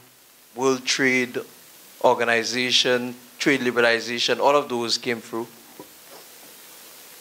In the early 2000s, we started recovering, tourism came out, but tourism has not brought the kind of growth that bananas brought. And then you had the 2008 financial crisis. Brought growth, well, pretty much tepid growth, no growth, tepid growth. And then when you thought you out of it, you had COVID. And constantly throughout the 40 years or so, we've been fighting for development. And we seem to be losing the battle. So the question really is, how do we now win the battle? Because if you look forward, and you're right, the conditions, the social conditions, the economic conditions continue to worsen. You have a new generation, what do they call them, Generation Z. You know, I was having a conversation in terms of who, you know, because I'm not sure where I stand. I think that... I know I'm in the older generation. Generation Z or whatever they call him now, or X. And the question is, how would we move in a post-COVID development environment where we can win the battle in development? Because we have to turn the clock in terms of the trajectory of economic growth, we have to grow faster. We have to turn the clock where it comes to the economic diversification issues. We cannot survive on tourism alone. We have to diversify. We have to create economic environments that have, like an octopus with, you know, that can take everyone, you know, with different skills, with different training, different capabilities. How do we do so? How do we win the battle and development in the post-COVID? I'm not sure if we're now in post-COVID, but in the post-COVID environment where we have been losing over the last 40 years that battle for development. So that's my question. Thank you.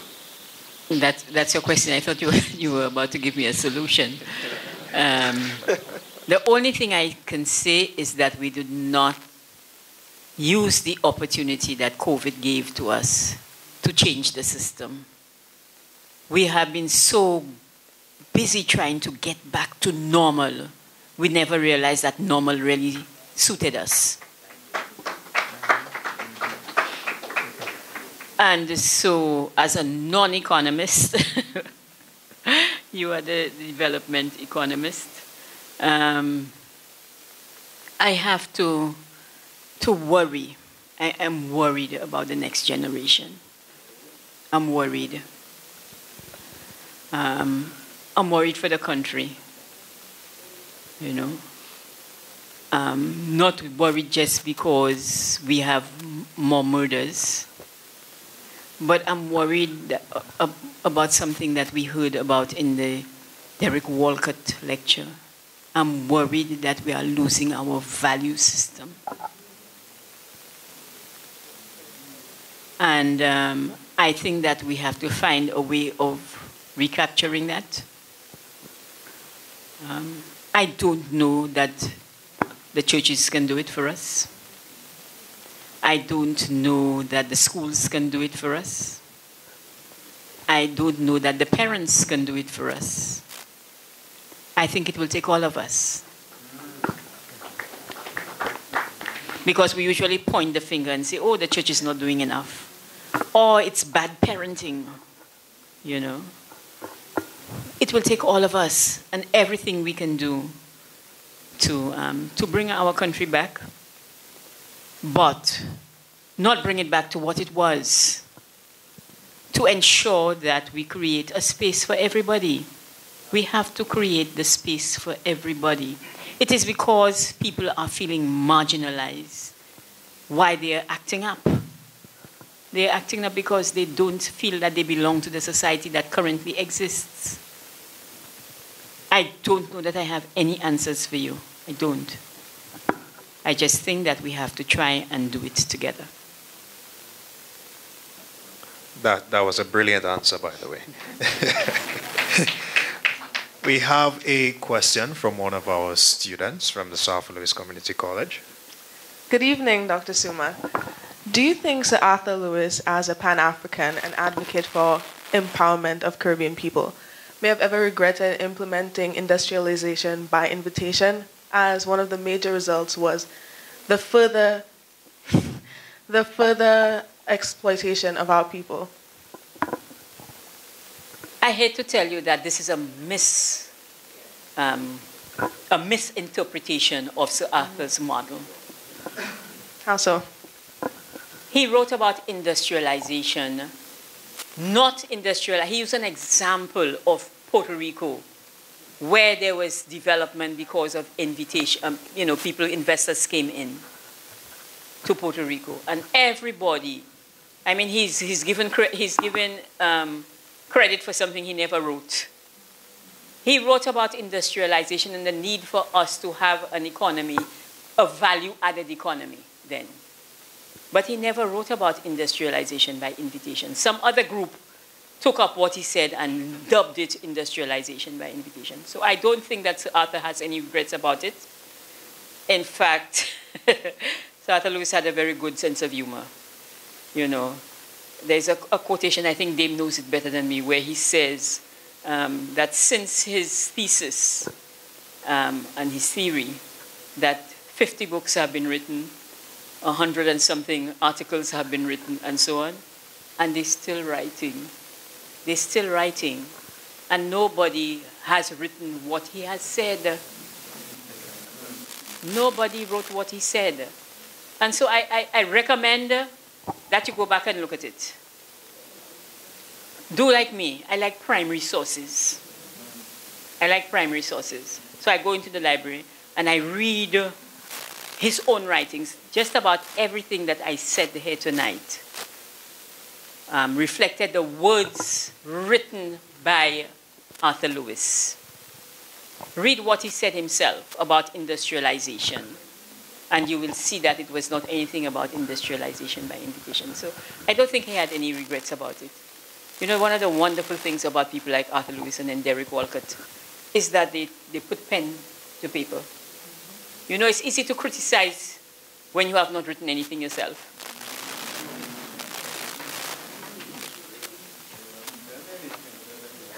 Word to the wise. That's I think right. Yeah, but we have one question to the right side of the room, and then we go to the left side, and we have the disciple of Walcott and Lewis. Thanks very much, Dr. Soomer, for your really wonderful lecture. On a certain talk show, a certain individual called in and said that none of these lectures are radical. None of them are going beyond what we expect. There's a certain tenor of it. And I think you've definitely taken it outside of the norm for the past 30 years. No criticism to what we've seen in the past 30 years. Very, very healthy discourse. But I think you certainly brought it into a completely different sphere. Maybe it's a good thing that they didn't choose another economist to give the lecture tonight. But I wanted to ask you about the issue of self-hate and tying that to knowledge of self. And I think back to the fact that when Sir Arthur Lewis was at Mona, I believe, and there was this issue with the Rastafarian community, he made the point of seeking out knowledge and understanding of the Rastafarian movement, whereas at that time there was a clear issue with black power and that cultural shock, and perhaps it was because his parents were Garveyites and he had that appreciation, that grounding and understanding of the importance of it. He, as a good social scientist, decided that, look, you have to study and understand. And there's so much self-hate that we are dealing with across the Caribbean, across the African diaspora around the world. You mentioned Haiti, and you ask the average Caribbean person about Haiti, they have a negative attitude towards Haiti. They don't want to do anything with Haitians. You ask them about Africa, and they tend to have a negative attitude. The first reaction tends to be negative, except now everybody likes Afrobeat, so it's becoming popular. But traditionally, there has not been that acceptance of self. We don't like ourselves. We don't like Bajans. We don't like Trinis. Trinis don't like small islanders. We create these barriers to ourselves continuously. And it is, in fact, clearly what is keeping us back as a people. And given the fact that we're now seeing that this is supposed to be the century of Africa, Africa is going to have 1 billion people, and we here in the Caribbean, we're still fighting ourselves, and we still haven't gotten onto that bridge to understand, look, everybody is flying towards Africa. Everybody wants to get in there. Everybody wants to tie in with their business. But we're still hating ourselves. We're still hating our neighbors. We're still hating the products that we have. I mean, you mentioned the coconuts.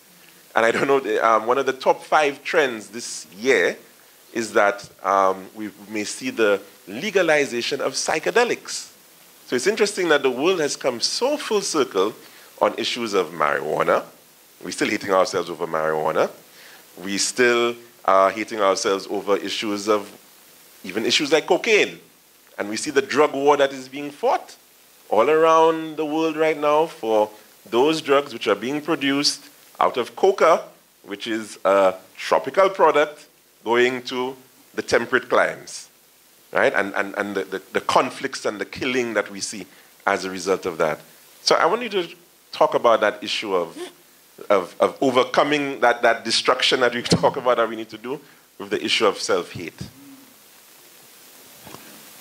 A very interesting question. Very interesting question. I don't know that it's the only reason for our not moving forward, but I think it's at the heart of it. Nothing that we do is good enough because we have been told that we cannot do anything good. Look at Sir Arthur and Derek Walcott. Look at Sir Arthur and Derek Walcott, 2 brilliant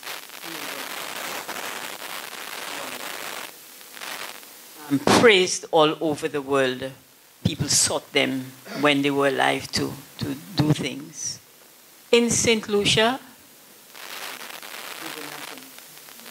I know that a man is not king in his own country, but it has taken 30 years. It has taken 30 years. It has taken 30 years for us to get to this point where somebody can tell you that we have to uproot the system. It has taken 30 years. Independence has not done for us what it should have done. And that was to build us up as a people. And I'm not saying that it is our fault either. I'm not putting blame on anybody or any government, etc.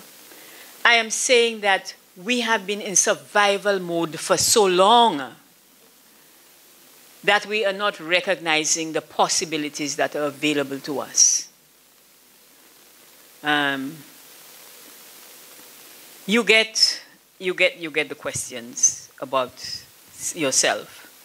I remember when I got the appointment as ambassador to CARICOM and OECS, I met someone who said to me, I hope you are going to straighten your hair. You cannot represent the country with your hair like this.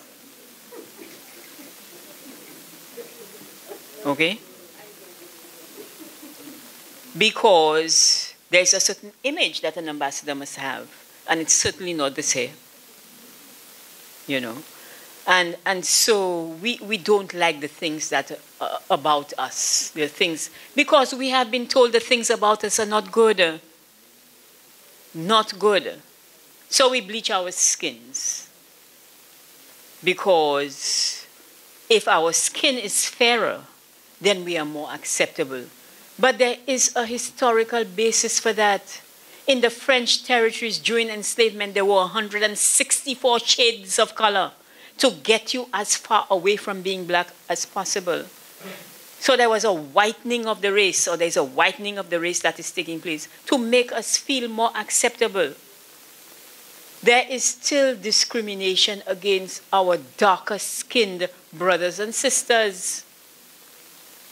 So none of us want to marry somebody who is darker than them because you want your children to have good hair, or you want them to, but it is you want them to have a fair chance at survival in a world that discriminates against certain things. So I'm not saying that it is right or it is wrong. I am saying that we have to find ways of building that self-awareness within our school system.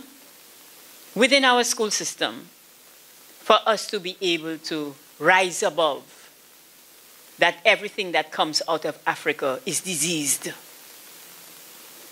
you know, or not good, or that Haiti only has ghettos.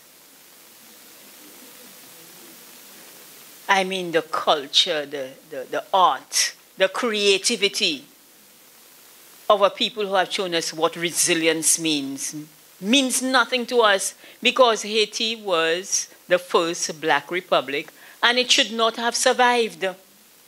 And there has been systematic, yes, I'm getting echoes. There has been systematic destruction of that country by colonial powers. Haiti is the country where every colonial power came together. So the French never got along with the British or with the Spanish and so on. But in Haiti, all of them came together to destroy Haiti. So you understand why we have these challenges in Haiti. And I am not sure why our Caribbean countries are not taking a stronger stance on Haiti. Taking a stronger stance on removing what is happening in Haiti. The same thing that they did in Africa and they're trying to do in Africa, they are doing in Haiti. So Haiti has gold, Haiti has diamonds, Haiti has oil. And all the land is being bought by Americans. And so you're going to destroy the country, remove the people who fought for their freedom, and you are going to replace them with rich Americans who will exploit the resources of the country. We have to do something about it. We cannot sit back and continue to let Haiti suffer. We can't. Again, it will take all of us to do it. But we have to then appreciate the value of things like the Haitian Revolution. For us to be able to rebuild our civilization and to look at development differently, we have to think about these things. So I don't know that I gave you an answer, but I like my ramblings.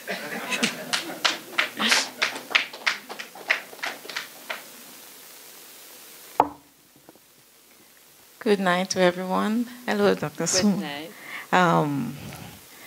I am looking at the topic and reacting to some of the questions we had. And having been to so many Sir Arthur Lewis lectures on development, my question, why do we continue to set up ourselves for these kinds of forums where people ask questions like, why aren't we developing? The right to development. Why not the right to define our own path to development or our own development alternative? Because as the discussion tonight, as you have pointed out, why are we trying to catch up? Why are we trying to go back to normal? The whole mirage of development that we are so enamored with, we have said, and we continue to say at all these lectures, it's not working for us. So where is the lecture where we define our path to development or our development alternative? We continue to pursue alternatives to a development that was not defined by us. So we want to move from bananas to the next gold, from green gold to the next gold. Why aren't we taking some of Lewis's subtle approaches to realize, as you rightly said, you don't have the answer, but you suspect. We need to challenge something. We need to burn something. And Lewis started by burning something. In 1945, the post-colonial world was sold this mirage of development. You can develop like us too. What did Lewis do? Yes, he was an economist, but he put down his economic models and he sought to answer the question, how do we in the post-colonial world develop like them? How do we make our independence meaningful? And my question to you and every other person is the same question I have to myself, and hopefully I will have with Lewis in the afterlife, is when he realized that these countries, in their history of development, were able to save 10 to 12%. He asked the question, how is it possible? Did he answer it? No. He realized that the solution to their development was linked to their rate of savings. And he posed the question to the post-development, colonial world. How do we attain that same rate of savings? When have we done it? Who has done it? Lewis didn't answer the question. And in my mind, in my imaginary conversations with Lewis, I was like, oh, you got them, right? Because they cheated. And I'm taking us now to the Nobel Laureate Committee's theme, celebrating excellence, nurturing our creativity, consolidating our legacy. They celebrate the legacy of cheating, of not paying for labor. That's how they save 10 to 12%. Did Lewis dare to say it? He's smarter than that. But he gave us all the evidence. If you read his work, the evidence is there. He knew how they did it. So why are we trying to follow them and we don't have a dirty secret like them? Right? So for me, I came because I wanted, as I always go to these sessions to do, to see when are we going to challenge the notion of development? When are we going to define our development alternative? We don't want a post-COVID economy that puts us back on that trajectory. We shouldn't want it. I don't want it. I was never on it in the first place. Why are we going to leave here tonight thinking that When we celebrate our excellence, we are going to continue to celebrate the elitism that the Ministry of Education promotes in common entrance and all of that, and makes TVET substandard. We have to celebrate excellence in all fields. Unless we have an education system that celebrates excellence in everything, the elitism will persist, and the inequality that the education system perpetuates will continue. So, what is our legacy we want to consolidate? The legacy of wanting to follow in their footsteps and mimic their development pattern, or a legacy of our ancestors who did burn things for their freedom. So let us put aside that development model. Let us define our development model. And you said it, COVID gave us the opportunity to think of where we want to go. Gave us the opportunity to pursue sustainable food security in our agricultural sector. Where was the agricultural sector revolution? Where was the development aid during and post-COVID that is allowing us to pursue food security? Perpetuating dependency in a pandemic. And we're not making noise, we're not burning that. Wonderful, wonderful. Thank you. Thanks for that contribution. Thank you so much for that contribution. I am always thankful for Dr. Soomer's contributions. I like Louis. She's refreshing. She's a historian, but you sit here tonight and you didn't know that. He was an economist and he sounded like a historian and a social development practitioner. And we need to think outside the box. Louis demonstrated that. He didn't stick to his path. Dr. Soomer has done the same. And I, as a social policy analyst and development planner, I'm not subscribing to the status quo. Challenge you. Let us define our path to development. Thank you very much for that contribution. Oh, I'm very happy for this submission. I want us to think outside of the box. Yes, I'm not an economist. I keep saying that. But I can see the connections that Louis was trying to make.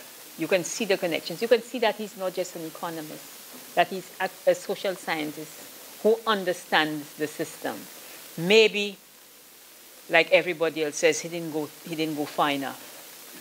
But he was working within the context of the times. And I think that maybe if he had lived in a different time, like now, he might have been bold enough to say the things that we are saying now. But in a system where you are the first black man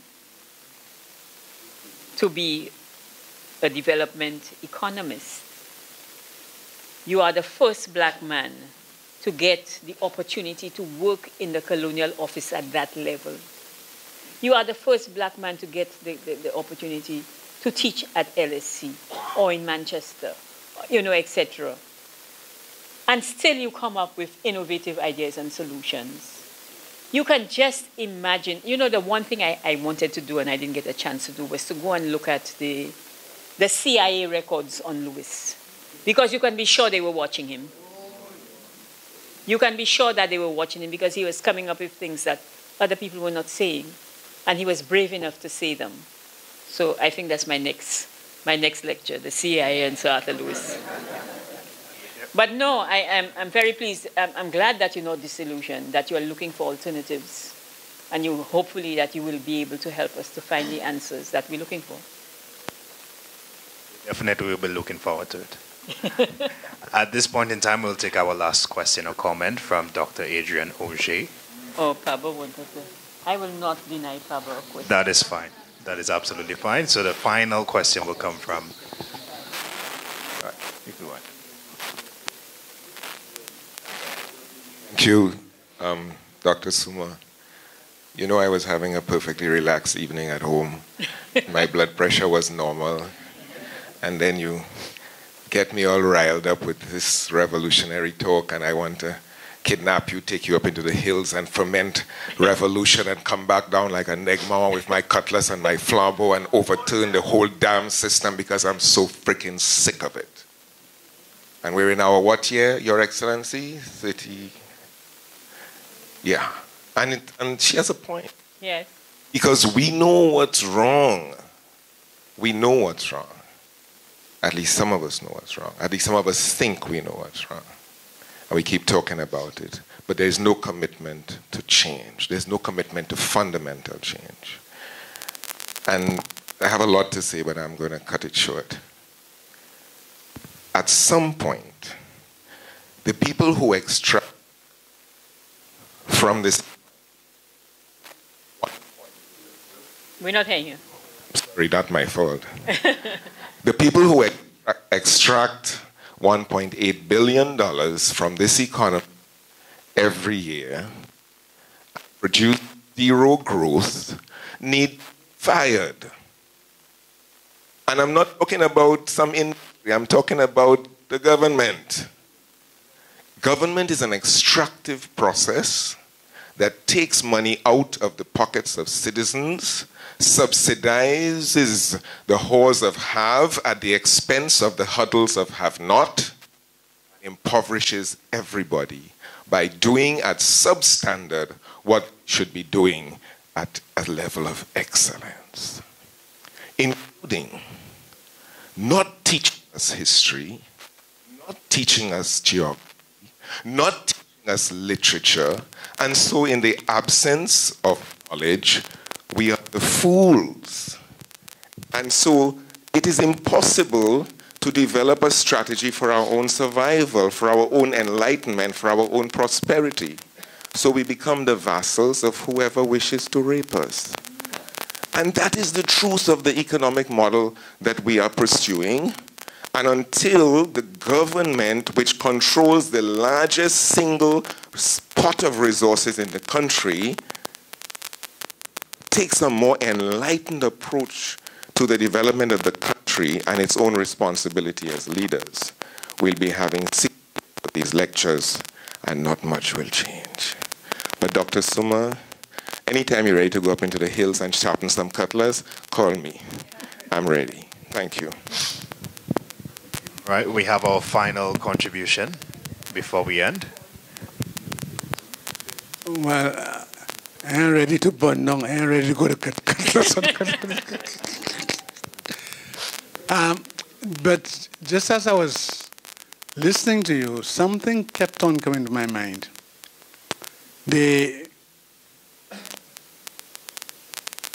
In our field, in religion, they say one of the problems is that people have taken Jesus Christ and made him into a Christian. And I was just sensing as though somehow Sir Arthur has been domesticated. So people have presented us with an Arthur Lewis that they want us to accept.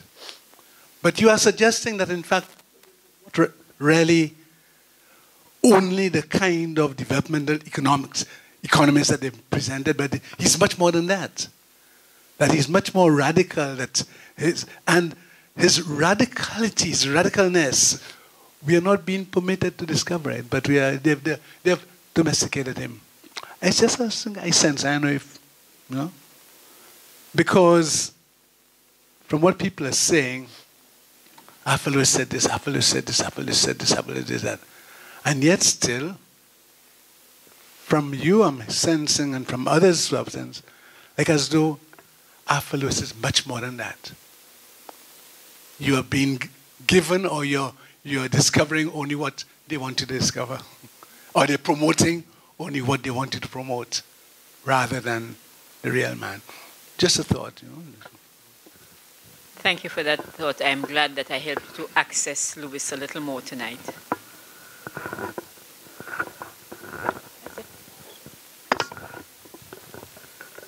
Thank you so much, Dr. Soomer, for your responses to the comments and questions. Thank you so much to the audience for these brilliant comments and questions. So I would like you to give yourself a round of applause at this point in time.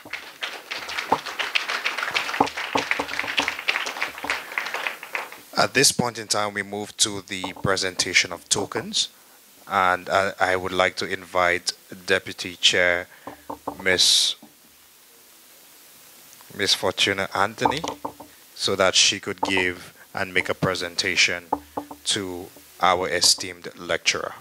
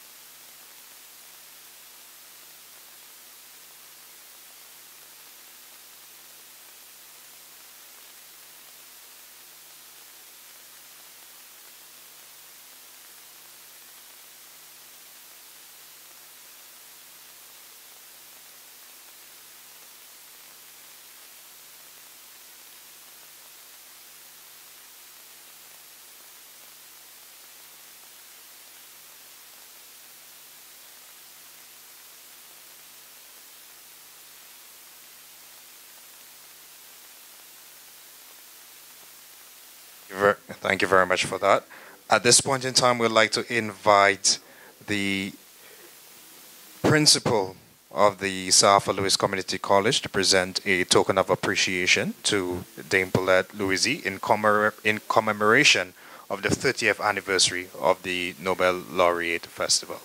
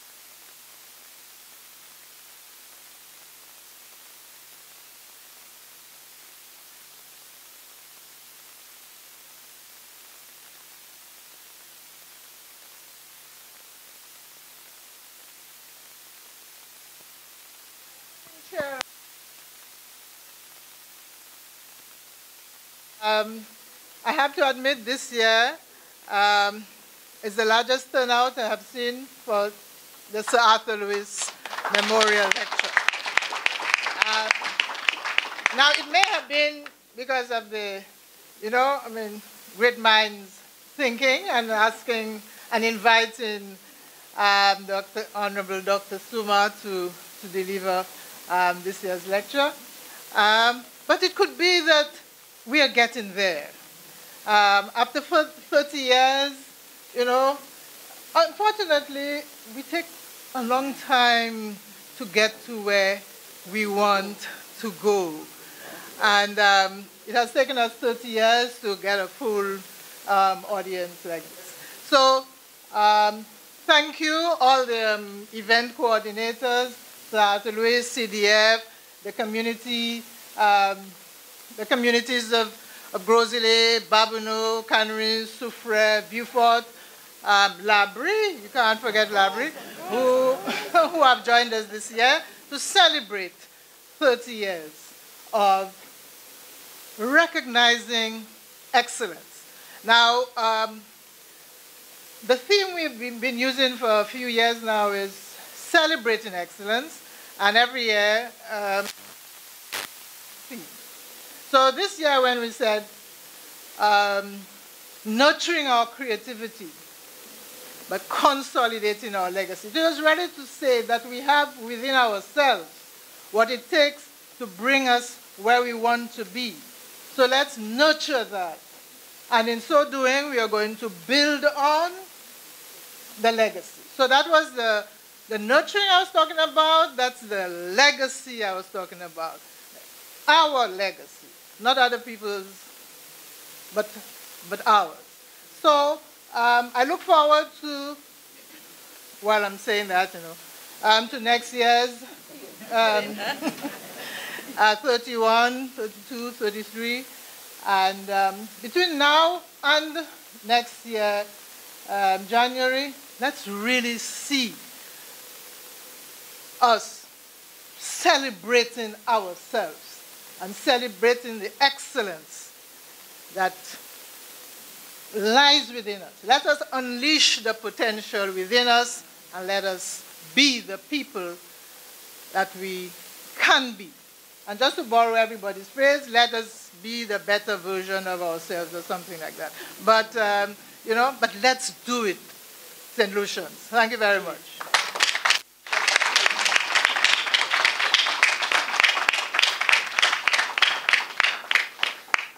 At this point in time, we invite Mrs. Soraya Best Joseph to present a token of appreciation to Mr. Cedric Charles, the BOSL team. That is my turn now. Oh, it's her turn as well.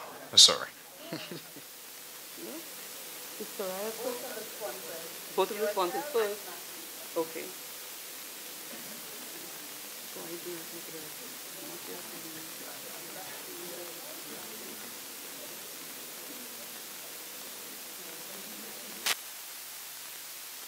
thank you to our sponsors. Without them, as you all know, none of this would be possible, and they are all always ready to support. So I think we need to show our support for South Louis. May I say, anytime we're in a jam or anything, just say we know who we have to go to, and they're always there. So I have to keep saying it. All of our committee knows that, so I can't even express how grateful we are for the continued support. Thank you. And in our case, we say don't burn by. Yes.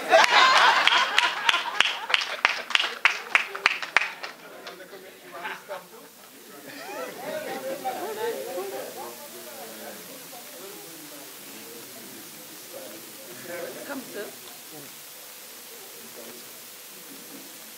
To our esteemed alumnus, to our you represent, we try to use our students in many of these activities, and we look for them to make sure we recognize and appreciate what they've become today.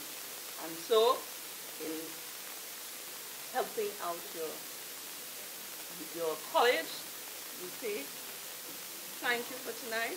Thank you for agreeing to be the moderator and doing an excellent job and being the firefighter for all the bullies who want to do. Okay, so thank you so very much. I know, you tried. Okay, so thank you for a wonderful job.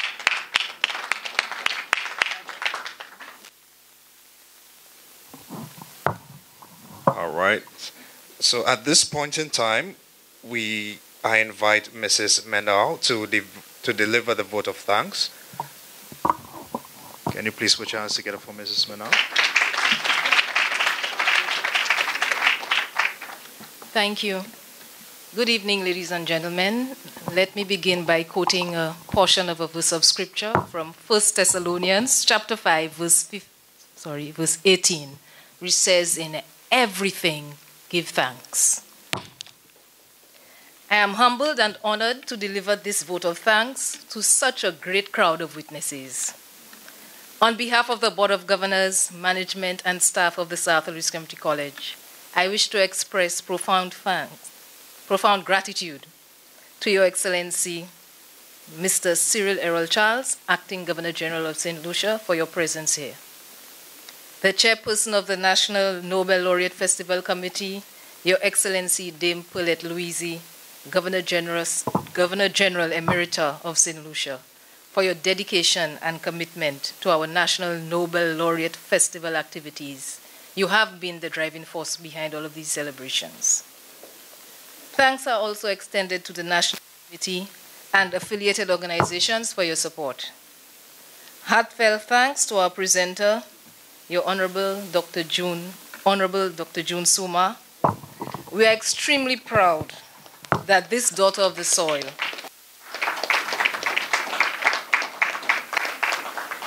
is taking and has made her mark on the international scene. An alumna of Sir Arthur Lewis College herself, the then Teachers College, former board member of Sir Arthur Lewis Community College.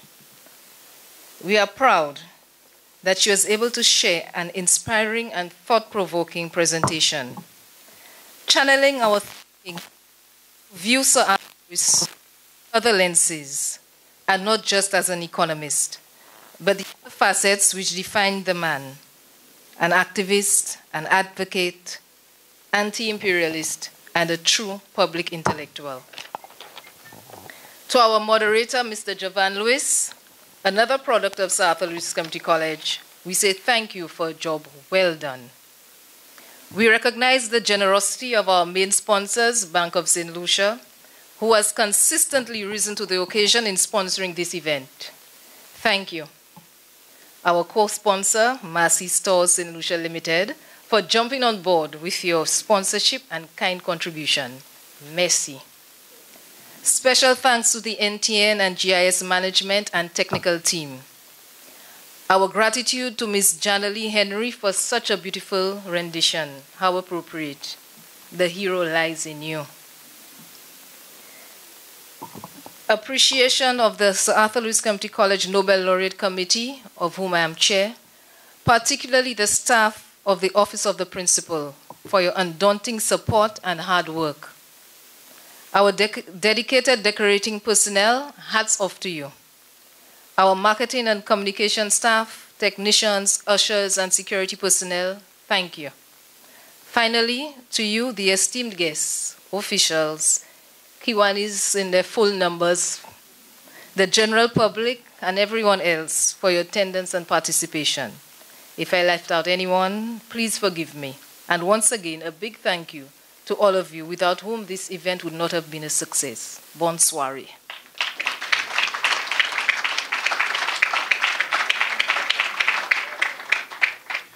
Thank you for that vote of thanks, Mrs. Dolores Daniel Menal, Chair of the Sir Arthur Lewis Community College Nobel Laureate Festival Committee. At this point in time, I invite everyone to stand for the departure of the Governor General.